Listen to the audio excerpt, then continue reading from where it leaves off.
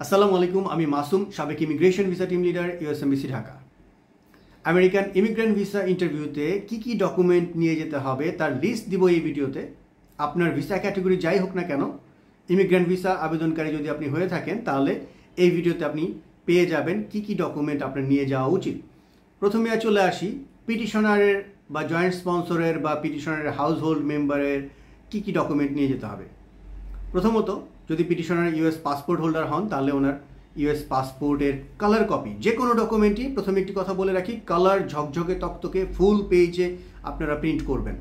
একটা বড় পেজ এর মধ্যে এতখানি প্রিন্ট, এটা না, ফুল পেজে প্রিন্ট করবেন, সুন্দর যাতে প্রেজেন্টেবল হয়, ঝকঝকে তকতকে হয়, আপনার রেজুলেশন যাতে ভালো থাকে এটা খেয়াল রাখবেন। সো পাসপোর্ট অথবা গ্রিন কার্ডের copy, colour copy.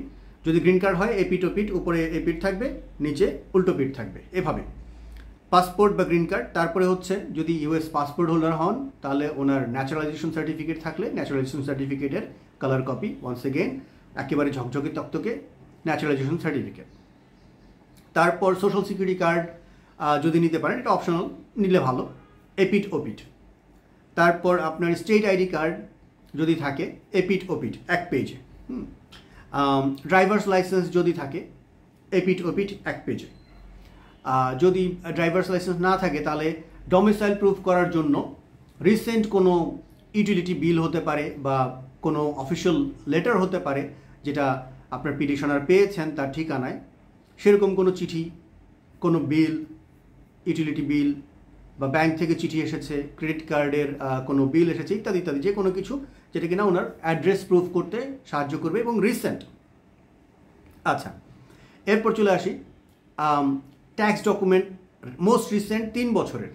Most recent 3 বছর কীভাবে বুঝবো? এটা হচ্ছে প্রতিটি বছরেই একটি নির্দিষ্ট সময়ে আপনার সেই সালের ট্যাক্স দেওয়ার ডেট শেষ হয়ে যায়। যদি আপনার ইন্টারভিউর ডেটটা তারপরে হয় তাহলে সেই ট্যাক্স ডকুমেন্ট কিন্তু আপনার চাইবে। আর যদি ট্যাক্স পিরিয়ডটা চলমান থাকে, যে ট্যাক্স রিটার্ন দেওয়া যাচ্ছে, আগামী 2-1 মাস দেওয়া যাবে, তাহলে আপনার আগের বছরেরটা হলেই কাজ হয়ে যাবে, ওইটা রিসেন্টটা হয়তো চাইবে না। তো আপনি যে সময়ই আবেদন করেন না কেন বা ইন্টারভিউ দেন না কেন, আপনার মোস্ট রিসেন্ট 3 বছরের ট্যাক্স ডকুমেন্ট নিয়ে যাবেন, সাথে W2, লাস্ট 3 ইয়ার্সের W2, এবং আপনার এমপ্লয়মেন্ট, যদি এমপ্লয়ি হয়ে থাকেন উনি পিটিশনার, তাহলে এমপ্লয়মেন্ট সার্টিফিকেট নিয়ে যেতে পারেন। কোনো কোম্পানির প্যাডে লেখা থাকবে যে উনি এই কোম্পানির এমপ্লয়ি, এটা রিসেন্ট হলে ভালো। তারপর আপনার I-64, যেটি কিনা এভিডেভিট অফ সাপোর্টের ফর্ম, I-64 নিয়ে যেতে হবে। যদি আপনার কেসে জয়েন্ট স্পন্সর থেকে থাকে, পিটিশনার দিবে অলওয়েজ। পিটিশনার বা স্পন্সর দুজন একই ব্যক্তি, এটা অনেকে কনফিউজ হয়ে যান। স্পন্সরও বলি আমরা, পিটিশনারও বলি, দুইটা কথাই বলা হয়। ক্ষেত্রভেদে আমরা স্পন্সর বলি, ক্ষেত্রভেদে আমরা পিটিশনার বলি, যখন যেখানে প্রয়োজন হয়। তো পিটিশনার বা স্পন্সর উনি আর্ন করুক বা না করুক, তাকে I-64 দিতেই হবে, সেখানে ওনার সিগনেচার থাকতে হবে। আর জয়েন্ট স্পন্সর যিনি হবেন তিনিও I-64 দিবেন, সেখানেও তার অরিজিনাল সিগনেচার থাকতে হবে। আর যদি এমন হয় যে আপনার পিটিশনার তার হাউস হোল্ড কোনো মেম্বারের ইনকাম ইউজ করছেন, যেমন হাজব্যান্ডের অথবা ওয়াইফের বা সন্তানের, তখন I-64A দিতে হবে, সেখানে অরিজিনাল সিগনেচার লাগবে।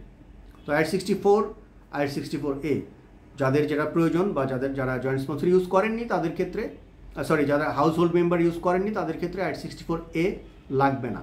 বাট I-64 পিটিশনারের অবশ্যই লাগবে, জয়েন্ট স্পন্সর থেকে থাকলে কেসে জয়েন্ট স্পন্সরেরটাও লাগবে।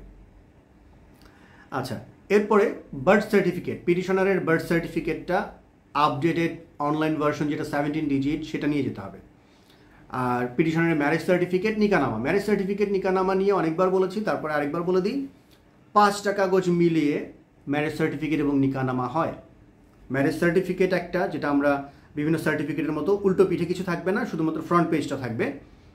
কালারফুল একটা কাগজ হয়, বিভিন্ন ডিস্ট্রিক্টে বিভিন্ন রকম হয়, সাধারণত কালারফুল একটা কাগজ হয়, সেখানে মানে বর কনের নাম লেখা থাকে, ঠিকানা লেখা থাকে, বিয়ের তারিখটা লেখা থাকে। এই হলো 1 পৃষ্ঠা ম্যারেজ সার্টিফিকেট। নিকানামা বোঝা খুবই ইজি, ব্লু লম্বা কাগজ আপনারা অনেকেই চেনেন। ইংরেজিটা হয় এপিট ওপিট, বাংলাটাও হয় এপিট ওপিট। সো ইংরেজি এপিট ওপিট 2টা, বাংলা এপিট ওপিট 2টা, এখানে পেলাম 4টা। আর ম্যারেজ সার্টিফিকেট একটা। এই 5টা কাগজ মিলিয়ে আপনার হয় ম্যারেজ সার্টিফিকেট এবং নিকাহনামা। অনেকে বাংলা নিকাহনামা থাকে না, ইংরেজিটা থাকে, বাংলাটাও তুলে নেবেন। বাংলাদেশে কমন প্র্যাকটিস হচ্ছে বাংলাটাও থাকবে, ইংরেজিটাও থাকবে। আর ম্যারেজ সার্টিফিকেট শুধুমাত্র আপনার ইংরেজি থাকতে পারে, বাংলা নেসেসারি না। আচ্ছা, এখন আপনার চলে আসি যে যারা অ্যাপ্লিকেন্টদের কী কী লাগবে। অ্যাপ্লিকেন্টদের যে ডকুমেন্টগুলো লাগবে সেই ডকুমেন্টগুলোর একটা লিস্ট বলে দিচ্ছি।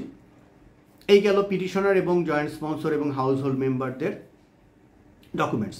অ্যাপ্লিকেন্টদের কী কী লাগবে? প্রথমত ইন্টারভিউ অ্যাপয়েন্টমেন্ট লেটারটা লাগবে প্রিন্ট করা। তারপর DS-260 যে আপনি ফিল আউট করেছেন এবং সাবমিট করেছেন, সেই সাবমিশনের একটা কনফার্মেশন পেজ আসে, সেই কনফার্মেশন পেজটি লাগবে আর প্রত্যেকের জন্যই। আর আপনার US ট্রাভেল ডক্সে যে আপনি প্রোফাইল করেছেন সেই প্রোফাইলটার লাগবে। ডকুমেন্ট ডেলিভারি যে প্রোফাইল করেছেন VFS গ্লোবাল থেকে আপনি যখন পাসপোর্ট কালেক্ট করবেন তখন এই ডকুমেন্টটা লাগবে, বা ডকুমেন্ট লেনদেন করবেন তখন এই ডকুমেন্টটা লাগবে। আচ্ছা, এরপর আপনাদের সবার পাসপোর্ট লাগবে, নতুন এবং পুরনো যত পাসপোর্ট আছে সব পাসপোর্ট নিয়ে যেতে হবে।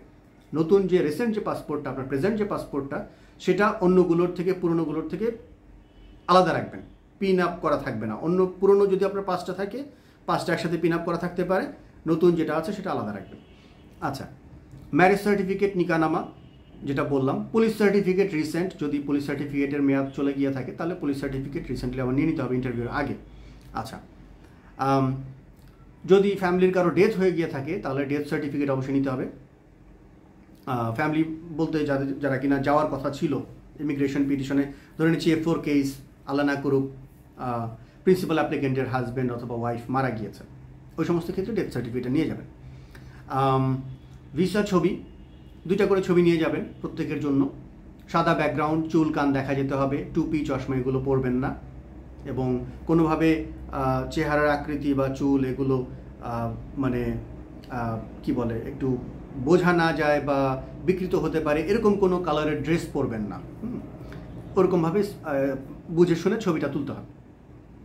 আচ্ছা, এরপর আপনার মেডিকেল টেস্টের যে রিসিপ্টটা আছে সেই রিসিপ্টটা নিয়ে যাবেন। COVID-19 ভ্যাকসিন দেওয়া থাকলে ভ্যাকসিন সার্টিফিকেট নিয়ে যাবেন অবশ্যই। আর F4 কেসে বাচ্চাদের বয়স যদি 20-22-এর কাছাকাছি হয়, ইভেন 18+ হয়, তখন তাদের স্কুল ডকুমেন্ট যেগুলো আছে যত পুরনো পান সেগুলো নিয়ে যাবেন, যাতে করে তার বয়সটা প্রমাণ করা যায় যে বয়সটা পাসপোর্টে যা আছে ছোটোবেলা থেকে স্কুলেও সেম ছিল, এটা প্রমাণ করার মতো ইনাফ ডকুমেন্ট নিয়ে যাবেন। তা না হলে কেসটা হয়তো অ্যাডমিনিস্ট্রেটিভ প্রসেসিংয়ে রাখতে পারে বয়স যাচাইয়ের জন্য। সো যতগুলো এভিডেন্সেস আপনাদের কাছে আছে সেগুলো অবশ্যই নিয়ে যাবেন বাচ্চাদের বয়স প্রমাণ করার জন্য। আচ্ছা, আর রিলেশনশিপ প্রমাণ করার জন্য ছবি নিয়ে যাবেন। ছবির পাশাপাশি আরও যত ডকুমেন্ট আছে যেখানে রিলেশনশিপ প্রুফ করা যায়, দলিল হতে পারে, বাবা সন্তানদেরকে বিভিন্ন সময়ে জমি লিখে দিয়েছেন সেটা হতে পারে, সেটা ইংরেজি এবং বাংলা দুটোই নিয়ে যাবেন। ইংরেজি ট্রান্সলেট করে নোটারাইজ করে নিয়ে যেতে হবে। তারপর আপনার শুধুমাত্র ছবি যে সম্পর্ক প্রমাণের ক্ষেত্রে একমাত্র এভিডেন্স তা না, আরও অনেক কিছু হতে পারে। বিভিন্ন সময় টাকা পয়সা লেনদেন হয়েছে সেটা হতে পারে। তারপর একসাথে বিভিন্ন জায়গায় ঘুরতে গিয়েছেন, স্পেশালি হাজব্যান্ড ওয়াইফের কেসে যদি হয়, IR1 বা CR1 বা গ্রিন কার্ড হোল্ডারের স্পাউসদের ক্ষেত্রে বিভিন্ন জায়গায় ঘুরতে গিয়েছেন। ট্রাভেলের যে আপনাদের পাসপোর্টে যে সিল আছে একই রকম, একই সিল, সেই সিলের পেজটা আপনারা প্রিন্ট আউট করে নিয়ে যেতে পারেন। তারপর হোটেল বুকিংয়ের রিসিট রাখবেন, ক্রেডিট কার্ডের যে বিল দিয়েছেন সেই বিলের রিসিট রাখবেন, রেস্টুরেন্টে বিল পে করে থাকলে তার রিসিট রাখতে পারেন। হ্যাঁ, এরকমভাবে যত রকমের ডকুমেন্ট আপনারা ভেবে বের করবেন যে কি কি দিয়ে রিলেশনশিপ প্রমাণ করা যায়, যত কিছু আছে এবং যত পুরনো হয় তত ভালো। এই গেল রিলেশনশিপের কথা। এছাড়া যে কোনো ডকুমেন্ট, যে ডকুমেন্ট দিয়ে আপনি আপনার রিলেশনশিপ প্রুভ করতে পারবেন। এখানে 2টি গুরুত্বপূর্ণ ইস্যু নিয়ে এখন কথা বলবো। নাম্বার 1 গুরুত্বপূর্ণ ইস্যু হচ্ছে আপনার, যেটি অনেকেই জানেন না বা মিস্টেক করেন।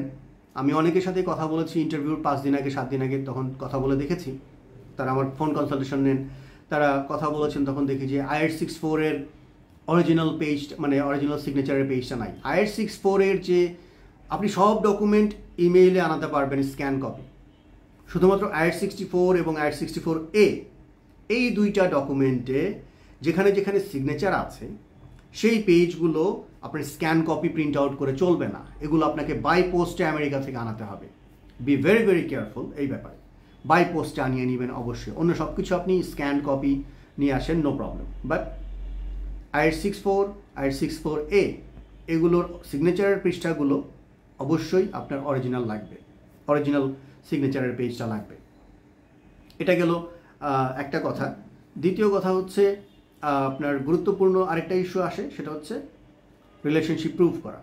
রিলেশনশিপ প্রুভ করার ক্ষেত্রে স্পেশালি যারা ম্যারেজ বেসড পিটিশন করেছেন, মানে হাজব্যান্ড ওয়াইফের জন্য বা ওয়াইফ হাজব্যান্ডের জন্য করেছেন, এই সমস্ত ক্ষেত্রে পার্টিকুলারলি যাদের দ্বিতীয় বিয়ে বা তৃতীয় বিয়ে, বা একজনের ডিভোর্স হয়েছিল দ্বিতীয়বার বিয়ে করছেন, আরেকজনের প্রথম বিয়ে, এই ধরনের ক্ষেত্রে রিলেশনশিপ প্রুভ করাটা ডিফিকাল্ট হয়। পার্টিকুলারলি যারা ঠিকমতো অনুষ্ঠান করেন নাই। বাংলাদেশের প্রেক্ষাপটে ইউএস এমবাসি ঢাকা জানে যে বিয়ে মানে হচ্ছে আমাদের সোশ্যালি বিয়ে হবে, কয়েকশো মানুষ থাকবে, গ্যাদারিংস হবে, বিভিন্ন রিচুয়ালস আছে, বিভিন্ন অনুষ্ঠানাদি হয়, এগুলো মিলিয়ে একটা বিয়ে। সো বিয়েটা ওইভাবে করাটা জরুরি। ওইভাবে যদি না করা হয়ে থাকে তাহলে আপনাকে সময় নিয়ে এভিডেন্সেস গ্যাদার করতে হবে। আর যারা খুব বেশি সমস্যা মনে করেন তারা আল্লাহর কাছে চাইবেন যাতে সন্তান হয়। সন্তান হয়ে গেলে প্রুফ করাটা অনেক বেশি ইজি হয়ে যাবে। তো রিলেশনশিপ প্রুফ করার ব্যাপারটা একটা, আরেকটা হচ্ছে আপনার I-864A, এই দুইটার ব্যাপারে অনেকেরই প্রবলেম থাকে। বাকি ডকুমেন্টগুলো গতানুগতিক সবাই কালেক্ট করতে পারবেন। সো এই হচ্ছে ইমিগ্র্যান্টদের ইন্টারভিউ ডকুমেন্টের লিস্ট। যে লিস্ট আমি মুখে বলে দিলাম, আপনারা ভিডিও দেখে দেখে নোট নিয়ে এই লিস্টটা গ্যাদার করে আপনারা এভাবে ডকুমেন্ট গ্যাদার করে যদি ইন্টারভিউতে যান, ইনশাআল্লাহ আপনাদের সব কিছু ঠিকঠাক থাকলে, পার্টিকুলারলি যদি স্পন্সরের ইনকাম ইনাফ হয় এবং রিলেশনশিপ প্রুভ করতে পারেন, তাহলে ভিসা অ্যাপ্রুভ হয়ে যাবে আশা করা যায়। এই হচ্ছে মূল বিষয়। অনেক ধন্যবাদ ভিডিওটি দেখার জন্য। কনসালটেশন প্রয়োজন হলে ইমেল করুন tcbd365@gmail.com। আসসালামু আলাইকুম।